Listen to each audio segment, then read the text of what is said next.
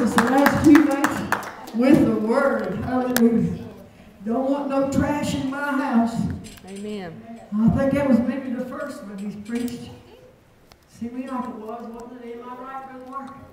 Something about garbage in my house. The rubbish. Garbage in my house. Rubbish. Praise God. Does anybody love him tonight? Amen. Yes, amen. Give him a little more praise. Thank you. One thing I think you cannot do is praise God too Amen. much. Amen. I think the scripture says from the rising of the sun To the going down of the same. to the going down of the same, The Lord's the name. name of the Lord is to be praised. Amen. Praise God. Just think about creation.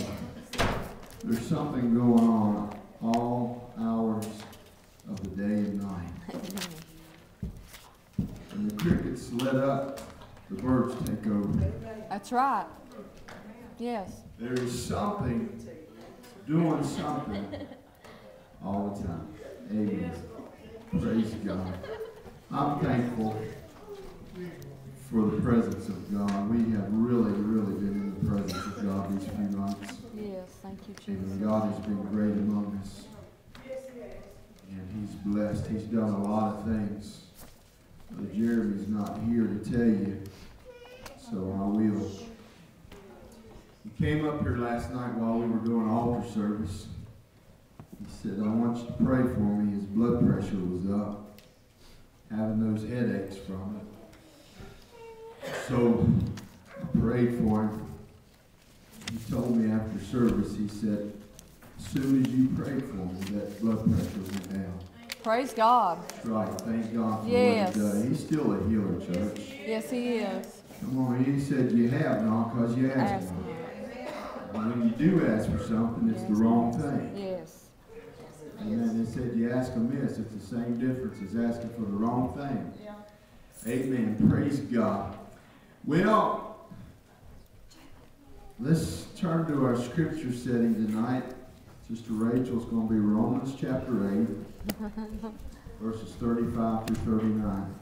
Praise God. Y'all have probably already read this, or heard it read. But this is my scriptures for tonight. She didn't know that, but God did. Amen. Romans 8, I'm going to start at 35, finish out that chapter to 39. The scripture says, who shall separate us from the love of Christ? Shall tribulation, or distress, or persecution, or famine, or nakedness, or peril, or sword? As it is written, for thy sake we are killed all the day long. We are counted as sheep for the slaughter. Nay, in all these things we are more than conquerors through him that loved us. For I am persuaded that neither death, nor life, nor angels, nor principalities, nor powers, nor things present, nor things to come, nor height, nor depth, nor any other creature shall be able to separate us from the love of God which is in Christ Jesus our Lord. Amen. Thank you for standing. You can be seated. Thank you, Jesus. We'll just simply call this Nothing Can Separate Us. Amen. Scripturally based title. But I begin to pray about this and study on it, and I find out that our assurance in the eternal presence of God, that God is always with us, is based upon the unfailing love of God. If you've ever experienced God's love, there's nothing like it. Amen. Amen. Yes. There's nothing like God's love. When you think about this, one of our most popular verses of Scripture that practically everybody knows, whether they've been to church or not, is for God so loved Yes. the world that he gave his only begotten. Amen. Why? That whosoever believeth in him should not perish. That's the purpose of God right there. He wants no one to perish. Right. Amen. But that we can have eternal life through believing in him. But I like 17 just as much as 16 because it said, for God sent not his Son into the world to condemn the world, but that the world through him might be saved. Amen. He sent, amen, this sacrifice, this propitiation to the world for the purpose of redeeming back to himself what Adam lost in the garden. There was no other way we could get back to God unless he done it himself. That's right. They had the blood of bulls and goats and the sacrifices of the Old Testament, but those things only lasted for about a year. And then they had to have another Day of Atonement. They had to shed another sacrifice and take the blood, amen, before the Lord in the Holy of Holies. But he began to do something in this that took away the sacrifice of the animals that was only a temporary fix. And he began to appease the anger or the wrath of God against sin with the blood of Jesus Christ. Yes.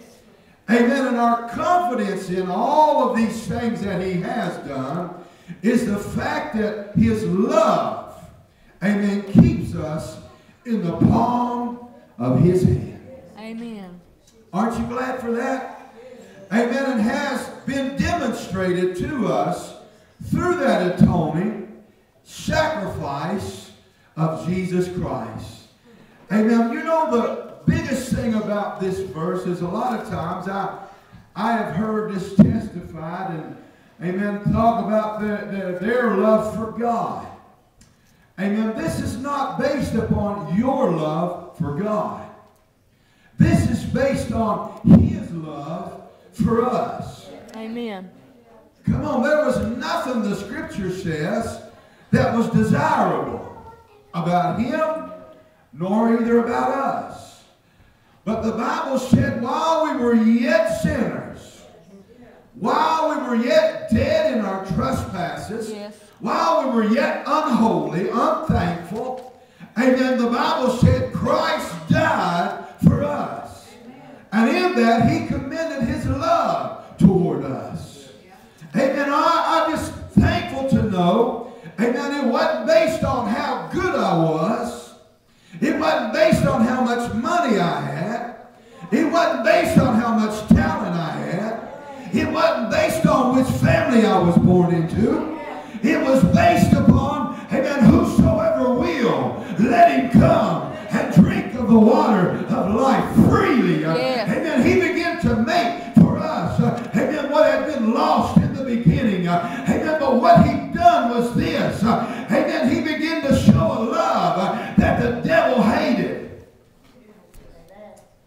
Because in essence, God put us where Lucifer used to be. That's right. Amen. Amen. The truth is that there is a target upon us, Christians, saints of God, simply because we are, amen, filling the void that Satan made when he took a third of the angels with him. And I was preaching one night, and then the Lord began to put it on me like this. Help wanted. Yeah. Help wanted. There's a sign in heaven, help wanted. And I began to, as I was preaching when he was giving me this. He started saying, there to that woman, he said, the woman said, the Jews say you got to be over here in Jerusalem or in this mountain to praise God.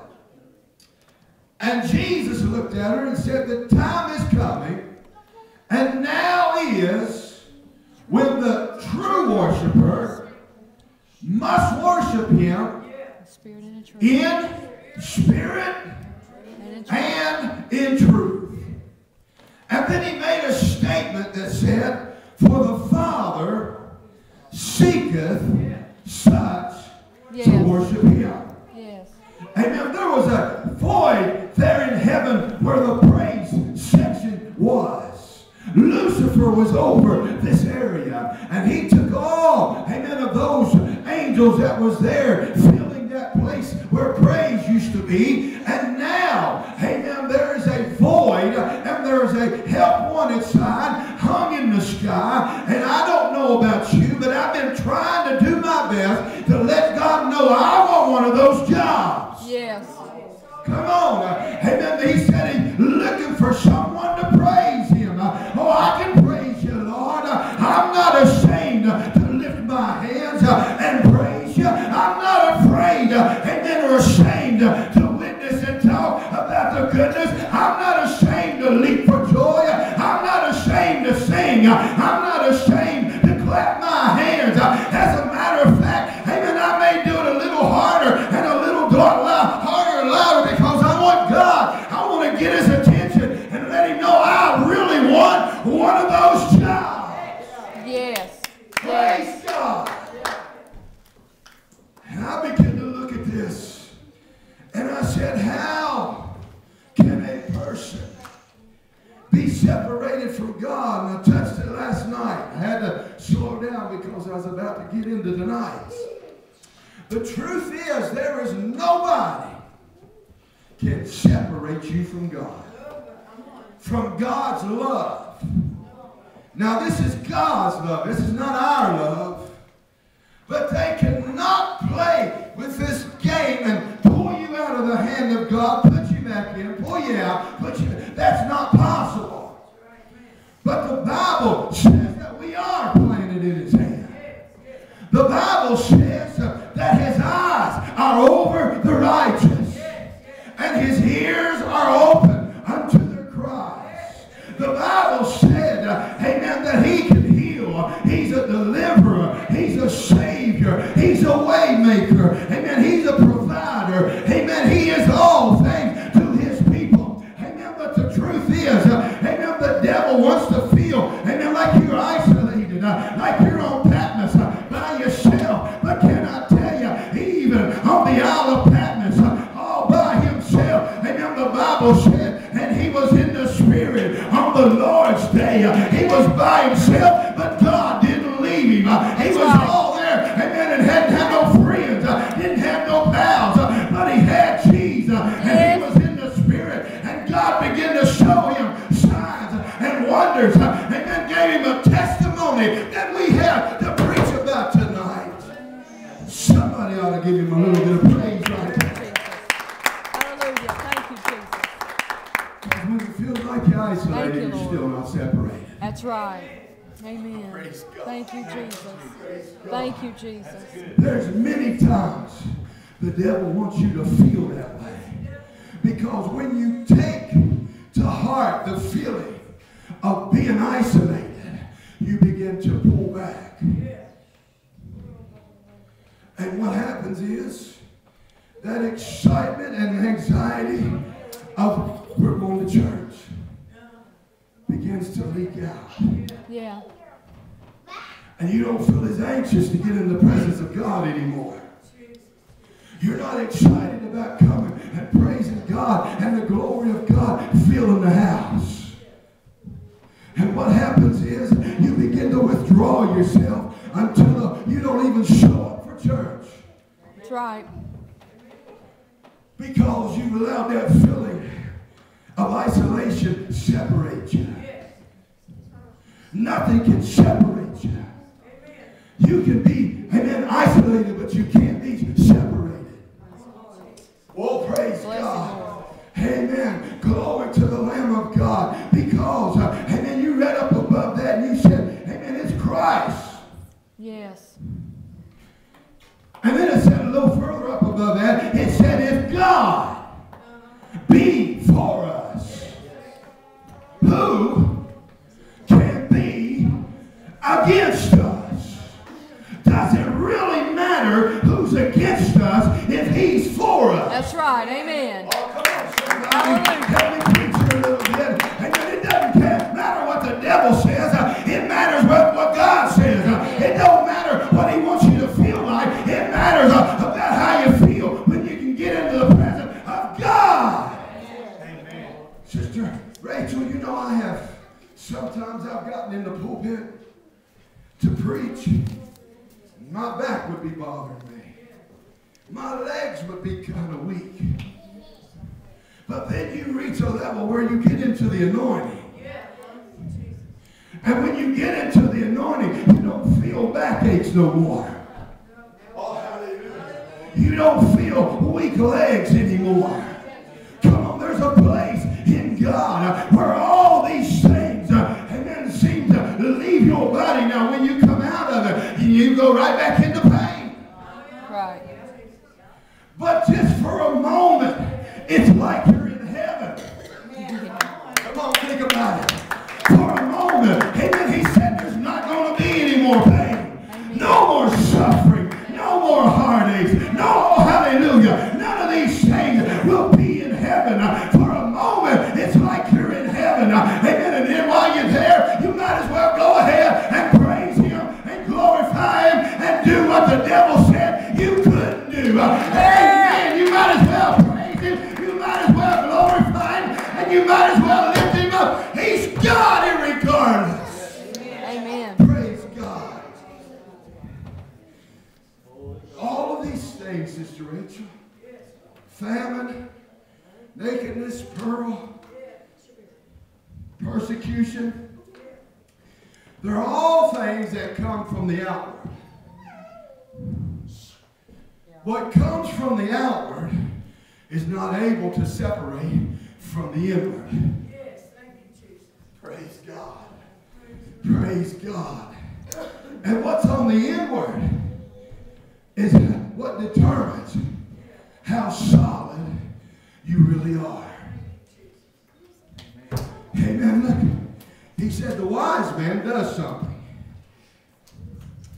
He digs, not till he thinks he's on solid ground,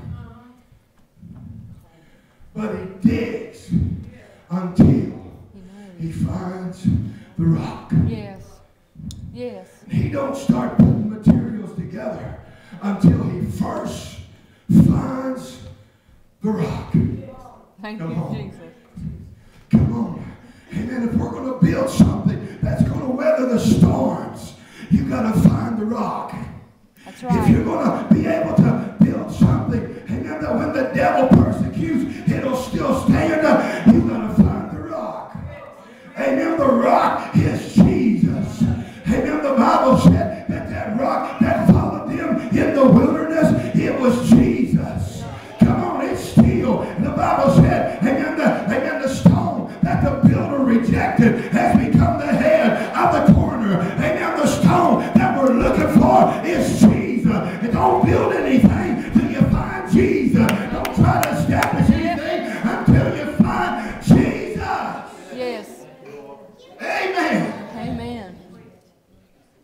All of these things from the out, they work on your emotions. Yeah. Persecution works on your emotions.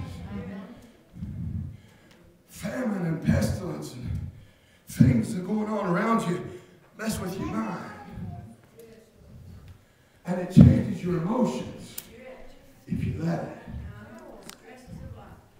These things, they're called the cares of life. And they're things that we deal with, everybody deals with. But how we deal with them will determine what the outcome's going to be. That's right. Amen. If you cave under pressure, you gain nothing. I heard a story one time about a fellow that was talking about a dream. Said the Lord told him to push against this rock. Said he pushed. He pushed. Rock never moved. He never got the rock anywhere. It was where it was the first day he told me. But he kept pushing anyway. He kept pushing. And finally, he got to the point where he was like, God, I don't understand why you told me to push on this rock. He said, it hasn't moved one millimeter. It's still where it was when I first put my hands on it. Thank you, Jesus. He said, God began to speak and say, son, I never told you to move the rock. I just said push against the rock. He said, when you started pushing, you was a little weak, frail looking thing. But since you've been pushing, look at the development. Yeah. Oh, hallelujah. Yeah. Oh, hallelujah. God ain't asked you to do something you can't do. All he wants you to do is have faith in God. Yeah. Amen. If you want a mountain moved, he said just have faith as the grain of mustard seed. If you want a healing, all you got to do is believe in God. Your faith is going to make the difference in the outcome of what you're up against. Yes. Praise God. When I look at these things, I saw, amen, this fact that he said, none of these things move me. I'm not going to ask you to raise your hand if any of these things move you that come against you. But he makes this statement that Sister Rachel said, yea, in all these things, I am more than a conqueror.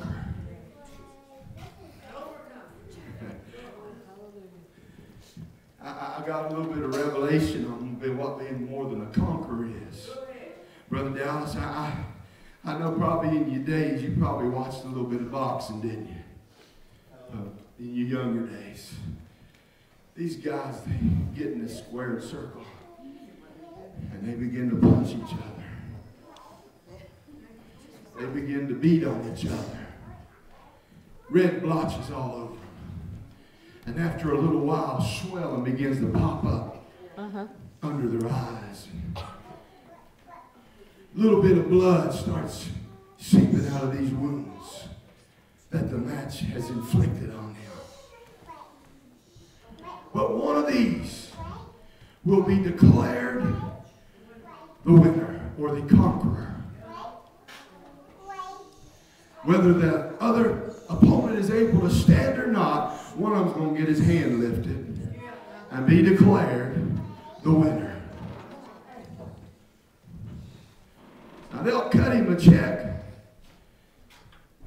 He'll put that in his pocket till he gets home. And then he'll take that check and give it to his wife. She didn't fight. She doesn't have the whelps on her face. She didn't feel the pain and the suffering that was inflicted round by round. But she is more than the conqueror because she, oh hallelujah, got the prize that was awarded at the end of the fight. Can I tell you, Jesus is the one that fought the fight. Jesus is the one that had his beard plucked from his face. Jesus is the one that felt the pain of the cat of nine tails. Jesus was the one that had the thorns pressed into his head.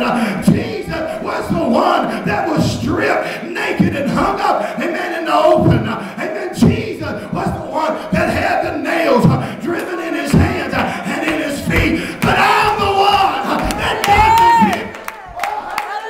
I'm the one that got the victory out of his voice. Oh, praise God. Thank you, Jesus. Praise God. More than a conqueror. Praise God. These things that are mentioned are things that press from the outside. But if they don't get on the inside, they will never separate you from God. Yes, thank you. Praise God. Praise God. Praise God. You know what I thought about? Sometimes, I mentioned last night, sometimes things will separate us. Or maybe just kind of other things pique our interest. There was one scripture talks about, thought he was ready to go out on his own. Thought he was ready to do his own thing. So he went to his father. He said, give me my inheritance. This is in Luke, chapter number 15. The father didn't spend a lot of time trying to talk him out of it, but divided his portion of the inheritance. He gave it to him. That boy left, headed out into the sunset. His choices and decisions wasn't very good.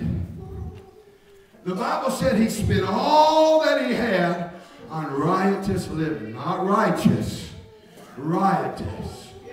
Things that were against the nature of God. And he began to find himself with friends everywhere. As long as he was supporting the party. Yeah. Long as he was the one that was doing the inviting and had the money to keep him coming. But he woke up one day, and instead of finding himself in a nice warm bed, he found himself out there working in abomination. Because these pigs were abomination to the Jewish people. And so the Bible said that he would have ate the husk that was for the swine. But something happened. It said he came to himself. Yeah. Praise God. Yes. Thank you, Praise Jesus. God. Can I tell you the reason why we're here tonight? It's because we came to ourselves. Amen. Come on, we wasn't even ourselves for a while. Amen. We were under the authority and rulership of the devil. And we did whatever he wanted us to do. But he came to himself, the Bible said, and he began to say, how many hired servants back in my father's house? Plenty of bread to eat. And I'm about to perish for hunger.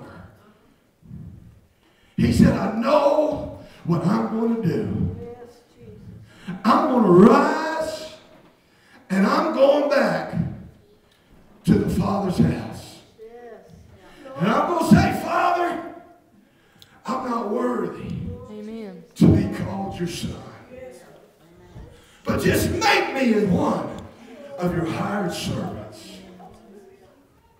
Because in that position he was in, the servant was better off than he was. But the truth was, the father had been watching the road he left since that day. And he had been looking, knowing that one of these days he was coming back. And when he began to look up, the Bible said that the son, he saw him. He said that he ran, he rose and ran. His father came, saw him a great ways off and came, amen, and had compassion and ran and fell on his neck and kissed him. And the son said unto him, Father, I have sinned against heaven and in thy sight, and am no more worthy to be called thy son. But the father said to the servants, bring forth the best robe.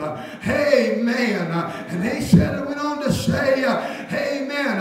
Amen. He said, and I done lost my place. He said, and put it on him, and put a ring on his hand, and shoes on his feet, and and bring hither the fatted calf, and kill it, and let us eat and be merry. Amen. The son had saw himself as a failure. The son saw himself as not being worthy to be called a son. And so what it comes down to is what he is or what he was. Amen. What he was, amen, actually he still is. Oh, hallelujah. He was the Father's son when he left. He was the Father's son when he came back. You hear what I'm saying? It did not change who he was because he left. He wasn't in good standing, but he was still the Father's son. Right, amen. Praise God. That's good. And what he said, amen, the Father looks at him. And he said, for this my son still recognized him as being what he was. Amen. He was dead. Let's look at what he was and what he is, okay? He was dead. Now he's alive. But he is alive again. Yes. He was lost. Praise God. Thank you, Jesus. Oh, hallelujah. But now he's found. Yes, thank you. Come on, he didn't look at him as being a failure. He didn't look at him as being a waste of time and effort.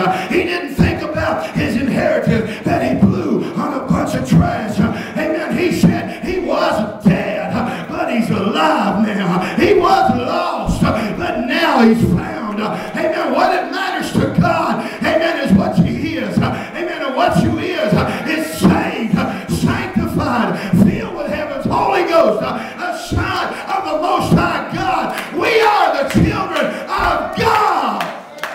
Praise God. Amen. That's where it matters on what it is, what I am and what I was. You know what the Bible says? Amen. It says this. And many were astonished at his visage was so marred, more than any man. His form, more than the sons of men. When they looked upon him, they'd never seen anything like it. He was beaten beyond recognition. The blood, everything that was brought out of the inside of him. He said, who hath believed our report? To whom is the arm of the Lord been revealed? For he shall grow up before him as a tender plant, and as a root out of a dry ground. He hath no form nor comeliness. And when we shall see him, there is no beauty, amen, that we should desire him. There's nothing to look at and say, that's what I want. Praise God. Surely he hath borne our grief and carried our sorrows. Yet we did esteem him stricken, smitten of God, and afflicted. But he was wounded for our transgressions. He was bruised for our iniquities. Can you see the picture of being more than a conqueror as I'm reading this? Yes. Amen. Praise God. Amen. The chastisement of our peace was upon him, and with his stripes we are healed. All we like sheep have gone astray. We have turned every one to his own way. And the Lord hath laid on him the iniquity of us all. Every one of us. He was oppressed and was afflicted, yet he opened not his mouth. He is brought as a lamb to the slaughter, and as a sheep before the shearer is dumb. So he openeth not his mouth. He was taken from prison and from judgment. And who shall declare his generation? For he is cut off out of the land of the living. For the transgression of my people was he stricken.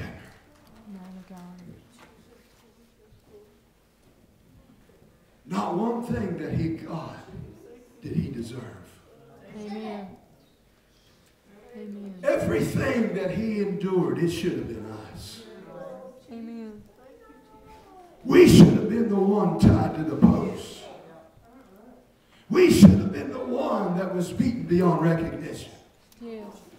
We should have been the one that the cat of nine tails that had bone and glass and metals, amen, incorporated in the length of this, amen, whip, amen, that would yank flesh off of the body as it struck and was pulled back. That should have been our Sister Rachel. Amen. But his love toward us. You know what he did? He gave him a substitute. Should have been us. Yeah. But he gave him a substitute. He gave himself. And he let them vent all their frustrations and all their wrath and malice and anger against what should have been us. He took it upon himself. Does anybody know why he did that? Love. The scripture said that he endured the cross, despised the shame, but yet he endured it for the joy that was set before him. Come on, somebody. Thank you, Jesus. He endured all of this affliction, suffering, and persecution against himself, rejection, and everything else. Amen. For what reason? Amen. The joy, and the joy, amen, that was out in front of him, that kept him motivated and kept him going, was the fact, amen, that in, amen, April of 2021, there would be a church in Camp Creek Road where somebody would have an opportunity to lift their hands and give him praise that otherwise wouldn't have been able to. There were, oh, hallelujah, there was somebody, amen, that wanted to be a part, amen, of the body, but because they wasn't born right, amen, they couldn't get there. Oh, but he made a way when there was none, and he made a door, amen, for us to access. He made a way. How did he do it? Through the cross of Calvary. He took all your shame. He took everything that was against you, and he took it out of the way and nailed it to the cross. Somebody ought to give him some praise. Amen. Thank you, Jesus. Oh, hallelujah. Thank you, Jesus. Praise the Lamb of God. There's all kind of people out there that don't really know how much God loves them. Amen. He said he commended his love. He said, some would dare die for a righteous. They wouldn't even put themselves in line to fall for someone they felt like was good. But he commended his love in that while we were yet sinners, while we were unlovable, Yeah. while we were unthankful, Sister Pam, Yeah. while there was nothing desirable about any one of us, Amen. he still did it. He still took our sins, brother Dallas, and he put them upon himself. He carried all of that shame, and all of that anger, and all of the things that we dealt with, and he took them away. How many people have you known that were real rough sinners? Yeah. And then they come to the Lord, and they just don't do like they used to. Amen. Amen. Used to kick the cat. Used to be the first one to fight if there needed to be one. used to swear, say all manner of evil and unrighteous. Yes. Yes. But when they come to Jesus, it's like he erases all of those things from their mind, and they don't even desire to do that anymore. Amen. Because he's already paid the price. He's already paid the penalty. So now it's just a matter of coming to him and asking him to forgive us of these things.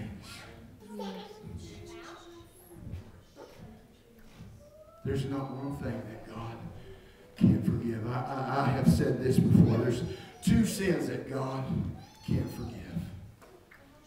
One of them we read, blasphemy, the Holy Ghost. There's only one other sin that can't be forgiven. Sister Rachel, that other sin is one that has not been repented of. Amen. Yes, amen. Come on, the Bible said if we confess our sins, he's faithful and just To forgive. to forgive us. Yeah. But if we don't, the Bible says, with the heart man believeth, but confession is made with the mouth. Yeah. Come on. Amen. Confession is made. Apparently believing in your heart is not enough. That's right. If the confession is just as important as the believing, don't just count on believing, but confess. Confess him as Lord, confess him as Master, and confess your sins and find justification and forgiveness for everything. Amen. Amen. Oh, hallelujah. Hallelujah. I don't know about you, but I don't regret 1 minute at any time that I have wasted it or felt like the devil wanted me to make me think I wasted my time serving the Lord. Amen. Come on, I'm not happy until I get to the presence of God. I don't feel like I'm worth anything until I get in the presence of God. I don't feel like I'm anybody until I get into the presence of God. And when I feel his presence, it begins to confirm and assure me of this one thing. Nevertheless, the foundation of God standeth sure, having this seal. Yes. The Lord knoweth them that are his. And it's a confirmation that I do not belong to the devil any longer.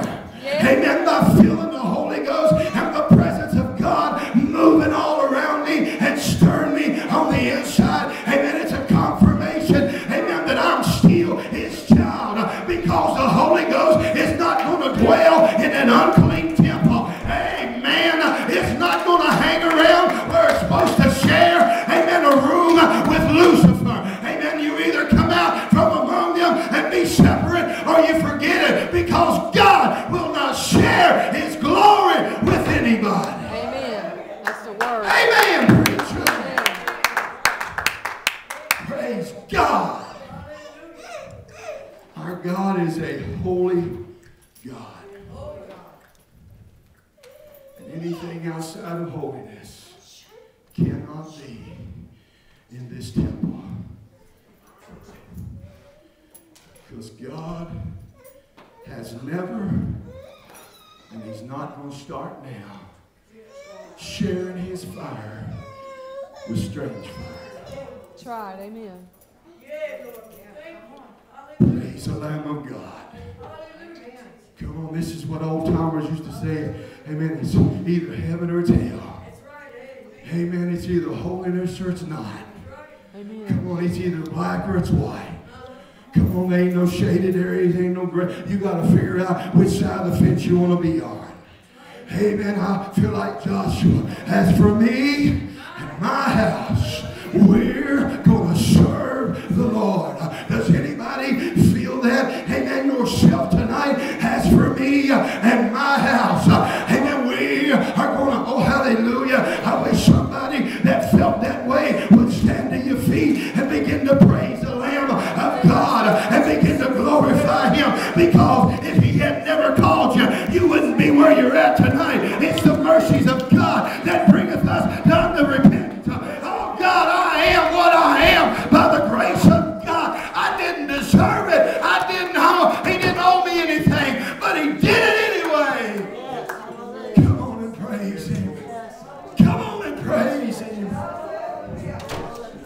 Nothing can separate you. Nothing can separate you.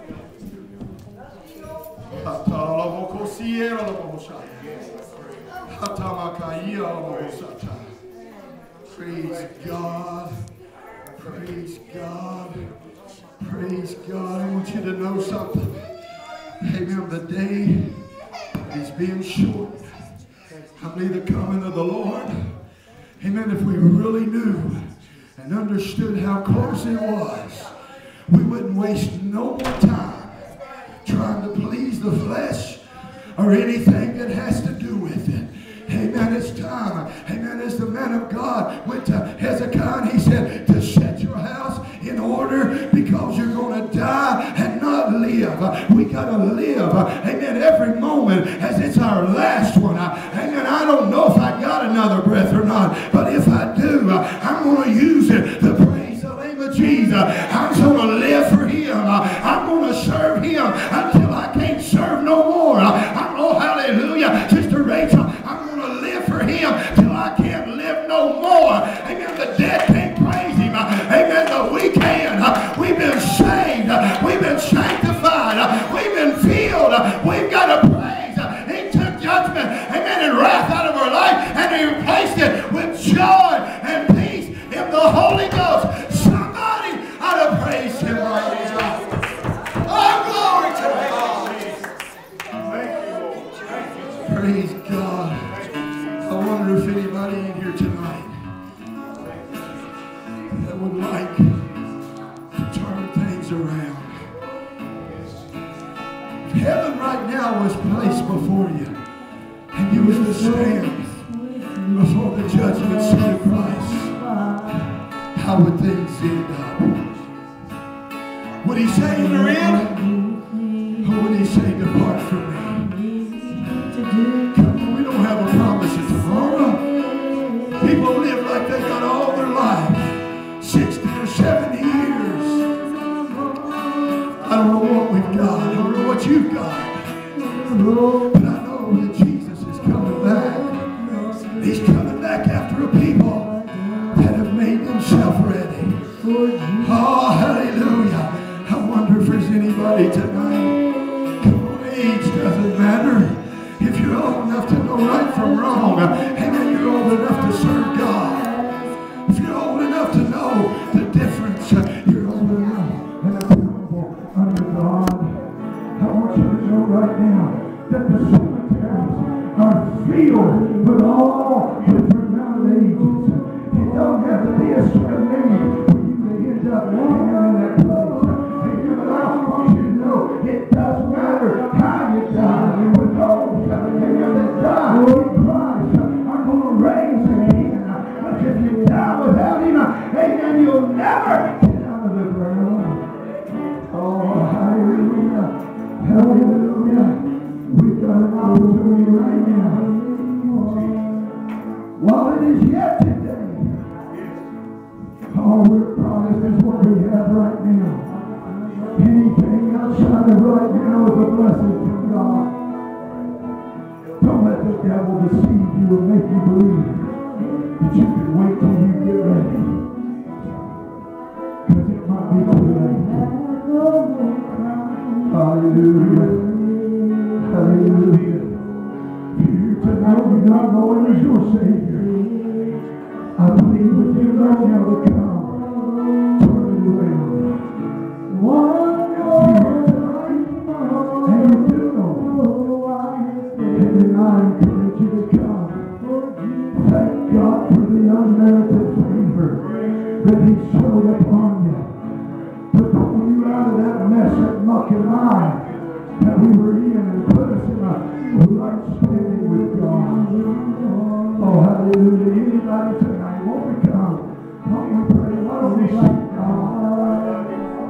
Seek Him while He can be found. We don't have a